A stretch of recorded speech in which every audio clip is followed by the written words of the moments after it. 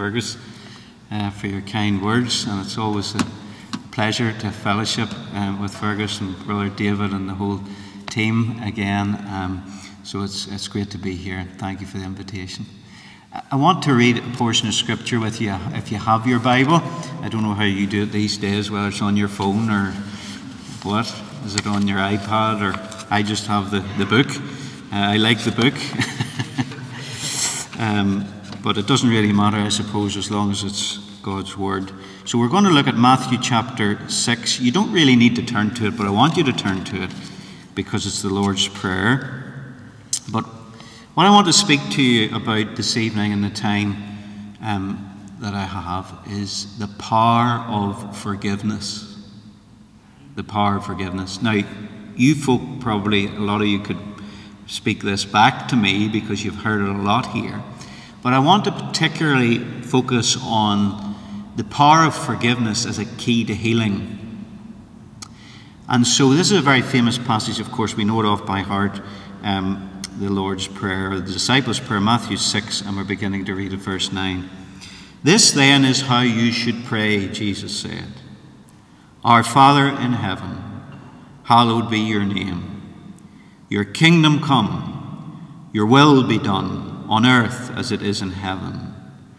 Give us today our daily bread, and forgive us our debts, as we also have forgiven our debtors.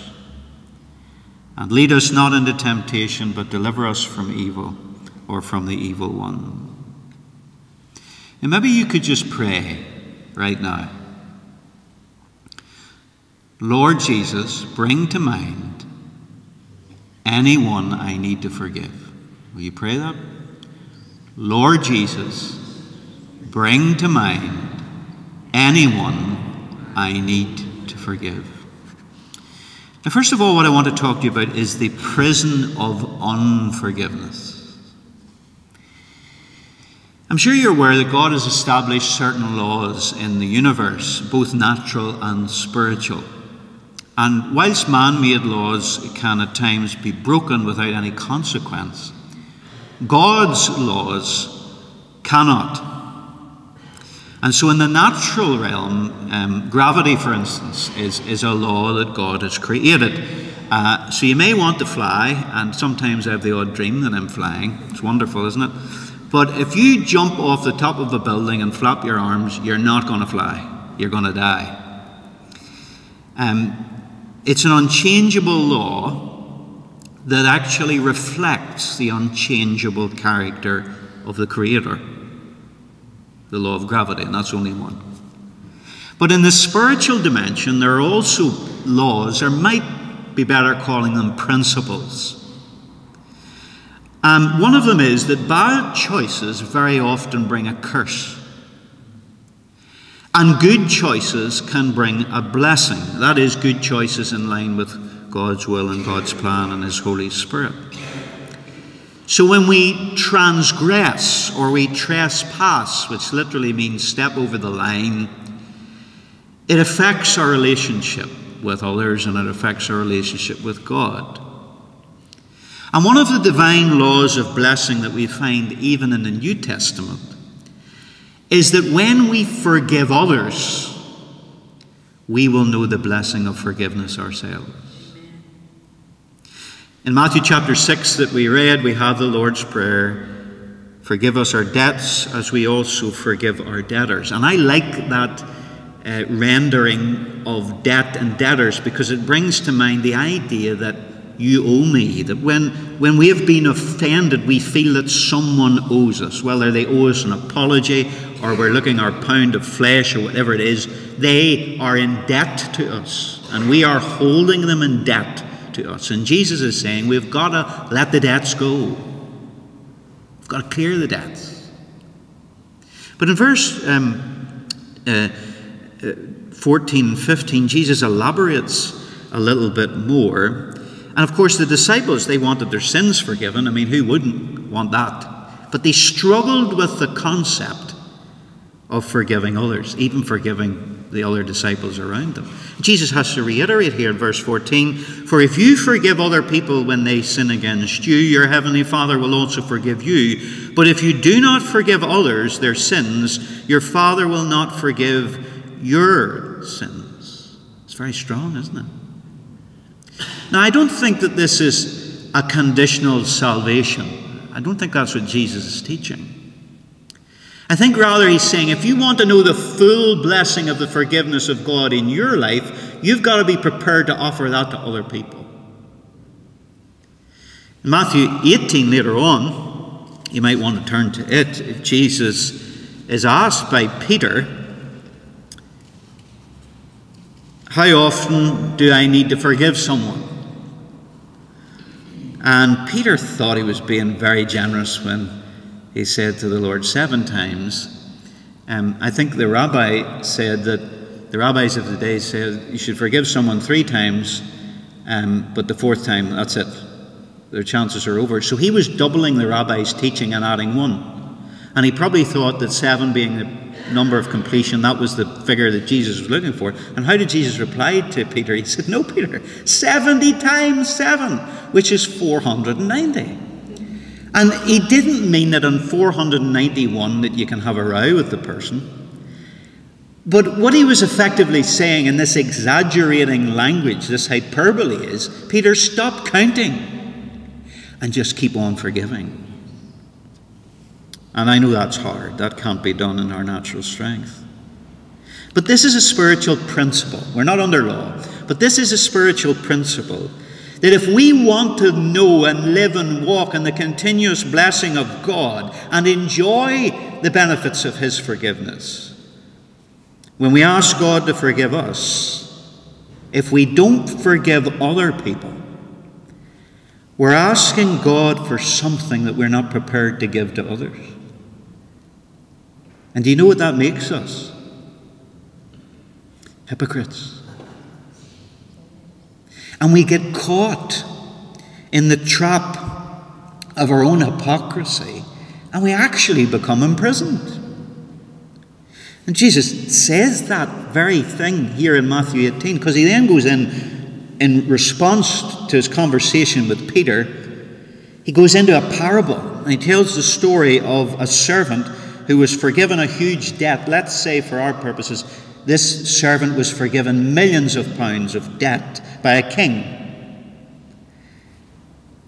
And yet this forgiven servant refused to clear a tiny debt from one of his neighbours. And the king heard wind of this, and he threw the servant, the unforgiving servant, into prison until he would repay the entire amount of the debt. And Jesus finishes that parable. His conclusion, if you want to read it, is chapter 18, verse 34 and 35. In anger, his master handed him over to the jailers to be tortured until he should pay back all that he owed. This is how my heavenly Father will treat each of you unless you forgive your brother or sister from your heart. Wow. This is what your heavenly Father will do. What did the king do? The king, the master, handed the unforgiving servant over to the jailers. Some versions say the tormentors or the torturers, until he pays the whole debt. And what Jesus is saying is, if there is unforgiveness in our heart, we will never know true freedom. We will be imprisoned in some way, even tortured. Do you know something? Our reaction to our offenders can do as much harm to us as the original offense.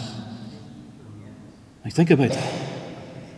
The way we respond to hurt can do as much damage, perhaps more, especially if we're imprisoned and tormented. And I have to say to you that some of the most bitter, twisted human beings that I know are Christians who have chips on their shoulder from an offense from many years ago. And I'm not just talking about conscious unforgiveness. By that I mean you know the offence, when it was, how it happened, and the person that did it.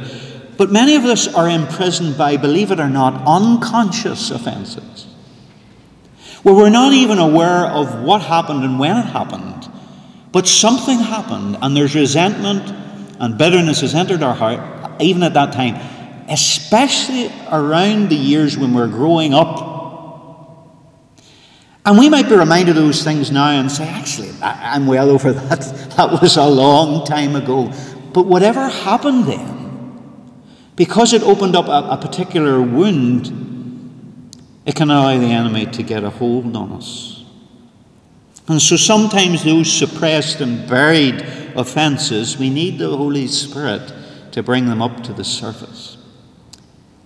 And really, I think at times we have no idea the depths of the power of unforgiveness in the spiritual realm and the imprisonment, and so many of us are in mind, body and spirit. Peter Harben wrote a wonderful little book called Forgiveness, God's Master Key, and he gives the analogy in this book of how our lives are like buildings with many rooms in them. And each room contains memories of important events in our lives. And some of the rooms in our houses, our buildings, are open all the time. And we can enjoy those memories and we can go in and out of those rooms at leisure. But there are some rooms in our lives. The doors are closed and locked because there's pain associated with the memories in those rooms. Those rooms could be named trauma, rejection, betrayal, abuse, disloyalty, accidents, mistakes. We could go on. But because we don't know how to resolve the painful memories, the door has been shut and it's actually locked. We don't even know how to get into the rooms ourselves. But the problem here is that as our lives go on, and the years pass by, it gets harder and harder to cover up what's in those rooms. And whatever is inside the locked space starts to seep, as it were, beneath the door. And the mess inside begins to visit us through the locked door on the outside and can't cover it up anymore. We can't just put our heads down and press on. The door needs to be opened and we need to go inside and we need to sort out the mess that's in the room. But the problem is the door's locked.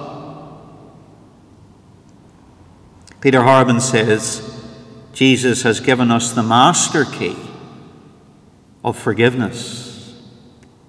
And he wants us to take forgiveness by his grace and open that door into the room and with his companionship clean up the mess.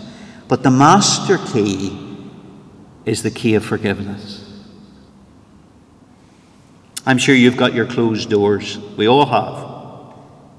And maybe you don't know how to fix what's behind there. And maybe you are actually aware right now this evening of how the mess has started to seep out and whether it's affecting your mental state, your emotional life, or even your physical health. You're aware that it's touching you. And a lot of people don't realize that a great deal of even physical sickness is coming from this kind of stuff behind the closed doors. Do you know that Paul said in 2 Corinthians 2 and verse 10 through to 11 that we must forgive lest Satan should get an advantage over us? It literally means an overreach, that he will overtake us. And he goes on to say we are not ignorant of his devices and his schemes, but we plainly are ignorant at times of the power of unforgiveness in our lives to imprison us. The second thing I want to share with you is the master key of forgiveness. Yes, there's the prison of unforgiveness, but the master key of forgiveness is wonderful. And I want to break forgiveness into three areas quickly. First of all, many of us need to forgive ourselves. And I want to emphasize that first of all because, well, from ministry I've had experience of praying with people, and I remember one girl in particular, I have permission to share this. She had a whole list of people in her life that she needed to forgive, and believe you me, if you knew her story, that was true. But it was sticking in her throat. And she couldn't even get their names out. And I almost thought there was something supernatural was going on, that she was being choked or something. But when she began to speak, I realized, because she said, David, how can I forgive these people if I can't even forgive myself? She was right. We need to be able to receive the forgiveness of God into our hearts, but also release ourselves into the freedom of God's forgiveness. Because it's God's grace that enables us to forgive anyone anyway. We don't do it of ourselves. Now, that seems a strange statement to a lot of people, forgive yourself. How can you forgive yourself? Only God can forgive us. Well, I understand that. But it just means letting yourself off the hook. Not holding yourself in guilt and shame because of something that's in your past. And you might say, well, I don't deserve the goodness of God. Well, who of us does? It's just accepting, when we say forgive yourself, it's just accepting what it means for God to forgive us. The truth that He has already forgiven us in Jesus Christ. And some of you, if you're making a list tonight of people you need to forgive, you need to have yourself at the top of the list. Those things you have never got over. Those skeletons in the cupboard. And in theoretical terms that God has wiped the slate clean, but you're not living in freedom of that forgiveness. Well, you need to get it tonight. Second person on the list might also surprise you, and it's God. Now you might say, now you're getting ridiculous. You're talking about forgiving yourself, only God can forgive people, and now you're saying forgive God. Sure, God can't do anything wrong. I agree with you. I'm not inferring that God does things wrong, but would any of us in the room here tonight say that we never question the workings and ways of God at times? And sometimes when we wonder, what on earth are you doing, Lord, in my life or in the life of someone else? We can allow resentment toward God to embed within our heart, which is effectively a form of unforgiveness and bitterness. And I'm not in any way underestimating some of the experiences that you've gone through in your own life and some of the mystery that there is in what happens to us. We have to embrace mystery, don't we?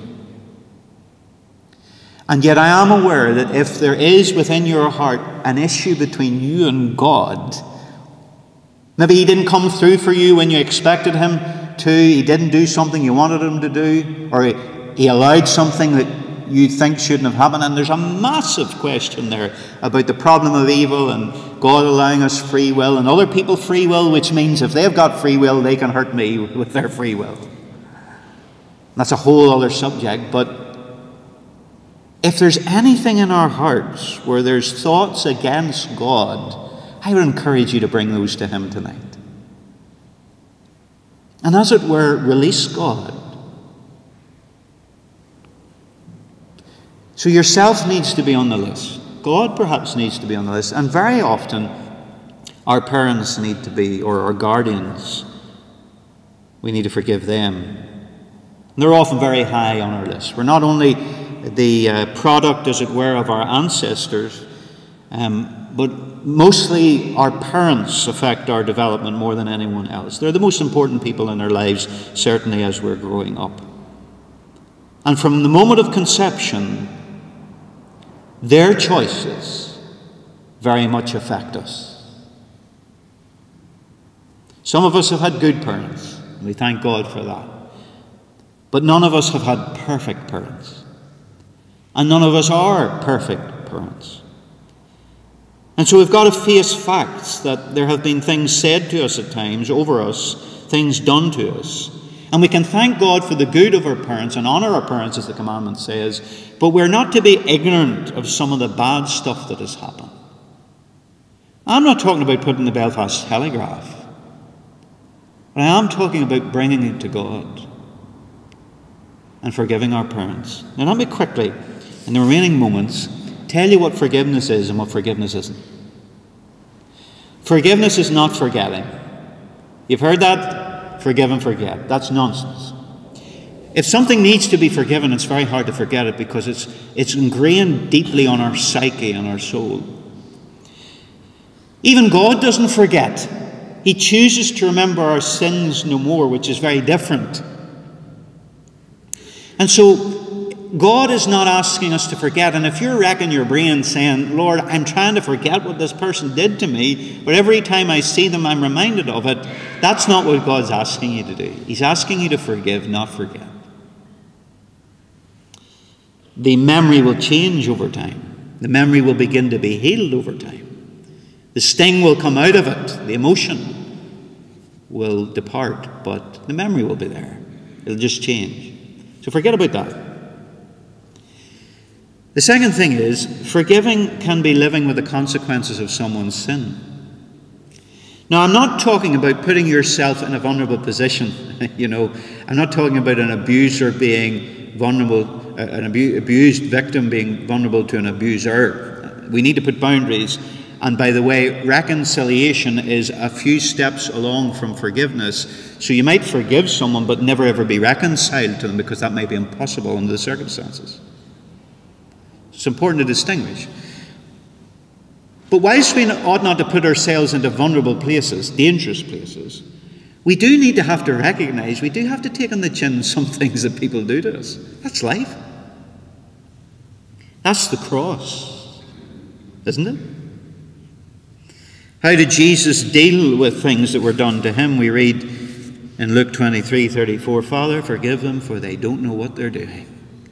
Now, as a man, what Jesus was doing there was offloading any potential for, as a human being, any of what was happening, the offences that were going on to him on the cross, laying hold of him, he was releasing it. And we have scripture for that.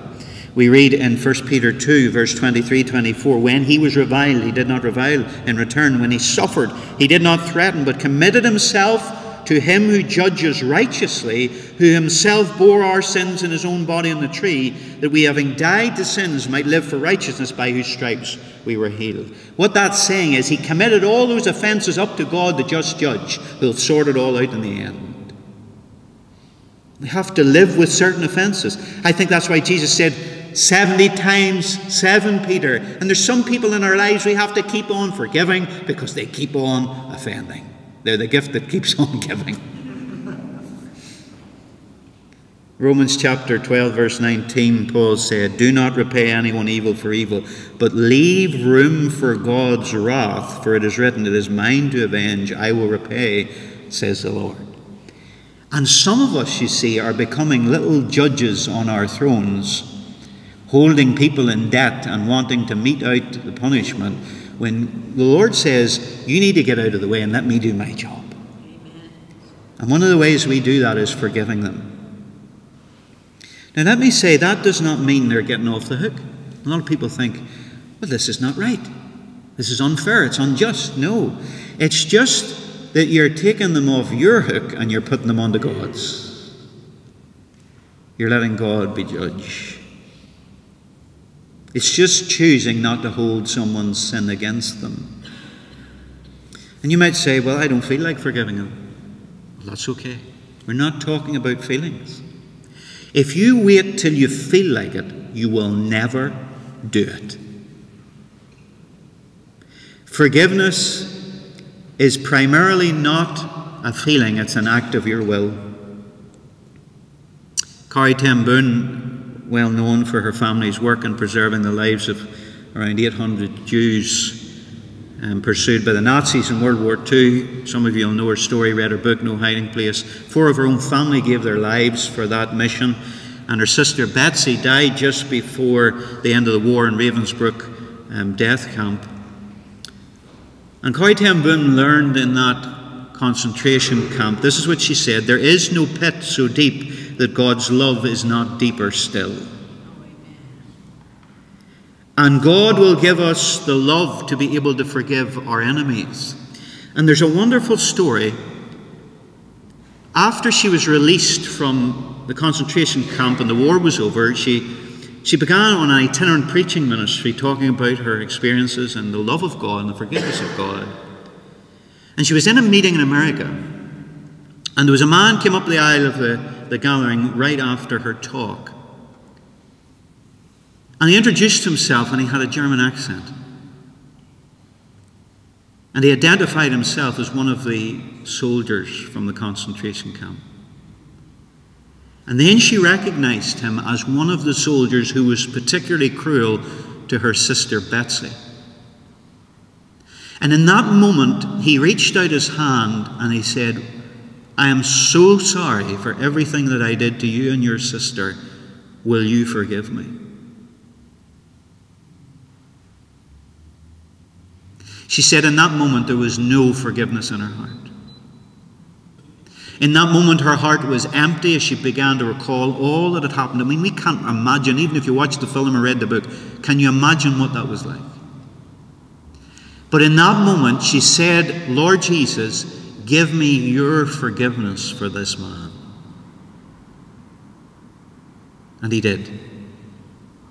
And she reached out her hand and she forgave him.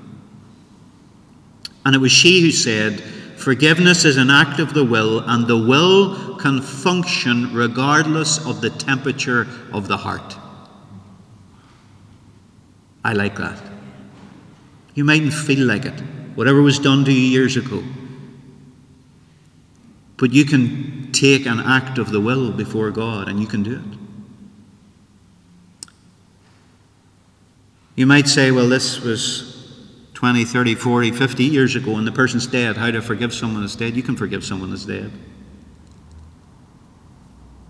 As an act of your will. Now this sounds like a contradiction, and I'm almost finished.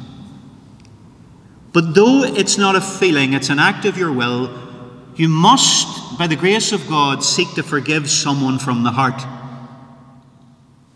You say, that's a real conundrum there. But what I mean is, this is what I'm talking about. Very often, when we start to consider the offences that have been meted out against us, emotion rises within our hearts, and we push the emotion down because we're scared of what will happen, especially men, it has to be said. And when we push that emotion from our hearts down, that is how we say to God, no, you're not getting at that. So though it's not a feeling and it's an act of your will, and you don't have to jump over the moon about the person, you do have to be honest with your emotions if you want to be healed. Because one of the ways the Lord heals is through the key of forgiveness. And it's a key that opens our locked hearts and allows all the toxicity and the poison that's been in there from past experiences to outflow and be released from us. But if you push it down, you're saying, no, Lord, not today. So forgiveness is not forgetting. Forgiveness is not letting someone off the hook. The Lord is the judge. Forgiveness is recognizing that we do have to face injustice in our life and take on the chin some wrong things that are done to us. It's not a feeling, it's an act of our will. And we must, as far as we can, choose to forgive from the heart. Now I'm finished. But just before we go into our healing prayer time,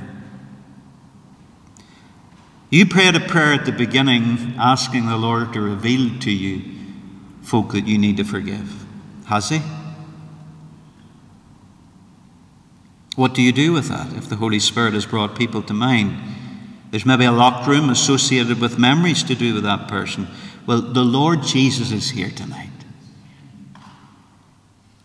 And He wants to take your hand and walk you over to that door that you've been avoiding perhaps all your life. And He is now putting into your hand the key of forgiveness. He wants you to turn the key and go in with Him. What does that look like? Well, you could pray a prayer like this. And I'll lead you in a moment. It doesn't go like this: Lord, please help me to forgive. No, that's not His job, that's your job. It's a choice you make. He's asking you to forgive. The prayer doesn't sound like, Lord, I want to forgive. If you want, then do it, because it's your will. But it sounds more like this: Lord, I choose to forgive. It's not feeling like forgiving the person. It's saying, Lord, I choose to forgive my mother, my father. And just to help you do it from the heart and get in touch with your heart, It would help if you prayed, Lord, I choose to forgive that person for what they did to me, and tell the Lord what they did to you. And even go farther and tell the Lord how that made you feel. Rejected. Unclean. Humiliated. Angry. You see, what's happening is when you tell the Lord you're forgiving someone, but they did this and it made me feel like that, you're starting to get in touch with the woundedness that's in your soul. And you're giving the Lord permission to come in and to bring the healing. But maybe your prayer goes like this: Lord, I'm sorry for holding myself under guilt and shame when you have forgiven me. And I choose to release myself into the freedom of your forgiveness. If you're on the top of the list, maybe that's your prayer. Or, Lord, I have resentment toward you because you didn't do this, or I thought you should have done this. But Lord, I understand that your heart, even though I don't understand the mystery of your hand, I understand that your heart is for me and you love me, and so I'm going to release that to you. Those questions, I might never get answers for them, but I'm going to release them to you so that I can enjoy the freedom of your forgiveness. Now let's take a moment of prayer together as a body. And especially if you're going to come later on for healing prayer, I would encourage you to first of all take the steps of forgiveness. And I've seen it before, where a person gets a physical or a spiritual deliverance just after forgiving someone. It's very, very significant. There is great power in forgiveness. So let's pray. Let me lead you in that prayer. If first of all it's yourself, just say, Lord Jesus, just between you and the Lord. You don't have to say it audibly. You can whisper it to him. Lord Jesus, I'm sorry that I've held myself under judgment, guilt, and shame when you have forgiven me. Now that assumes that you've confessed your sins. And if you've confessed your sins, he is faithful and just to forgive you. And just say, Lord, I release myself into the freedom of your forgiveness. Or if it's been an offense that you attribute coming from God, a resentment, will you say, Lord, I'm sorry that I have been bitter towards you, or reserved, or aloof, because I question what happened in my life, or why you allowed something, or why you didn't do this thing. You put it in your own words. I ask you to forgive me, and I acknowledge that you are good, as we sang tonight, that you are good, and your ways are good, and you only want good for me. Let me experience the freedom of that goodness as I release my offense, my resentment toward you. I release it now. And then the people on your list, parents, siblings, children, peers, work colleagues, bosses, ministers, priests, school teachers. That's a big one as well. Just say, and get the names together and just say, Lord Jesus, as an act of my will, I forgive A, B, C, D. Just take time to do that and whisper out those names to God. Just mouth those names to God. Tell the Lord what they did to you. Just go through them one by one and tell the Lord what they did to you. And tell him how it made you feel and how you still feel. Take your time.